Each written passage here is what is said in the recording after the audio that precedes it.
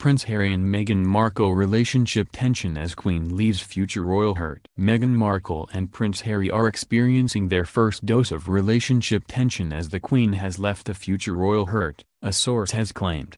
Elizabeth II is reportedly pushing for a prenuptial agreement to protect the fortune of the ginger royal. The source said Meghan is hurt that it would even cross the Queen's mind that she could have an ulterior motive for marrying Harry. However, it appears that tensions could flare as the royal family gathers together at Sandringham Estate for Christmas. As Prince Harry is not as keen for his future wife to sign an agreement, the source stated.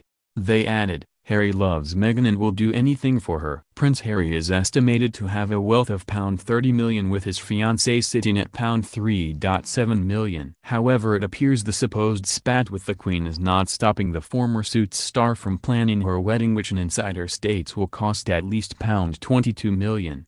They declared, Harry and Meghan aren't holding back on anything. It will be a day of glitz and glamour. Reports claim that Meghan's wedding dress has an estimated budget of £374,000 while a whopping £1.5 million will be spent on private transport for some of the nearly 700 attendees of the wedding.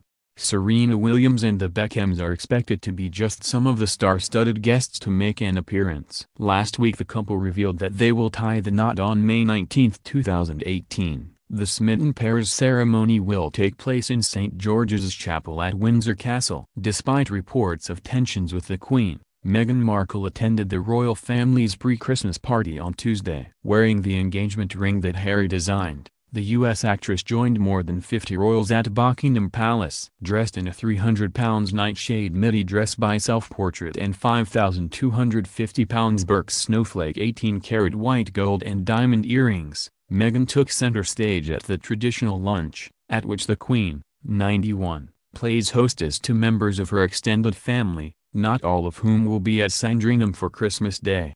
The newly engaged couple were the last to arrive, driving in shortly before 1 p.m. in a Land Rover Discovery. They arrived a few minutes after Harry's father Prince Charles and his wife Camilla.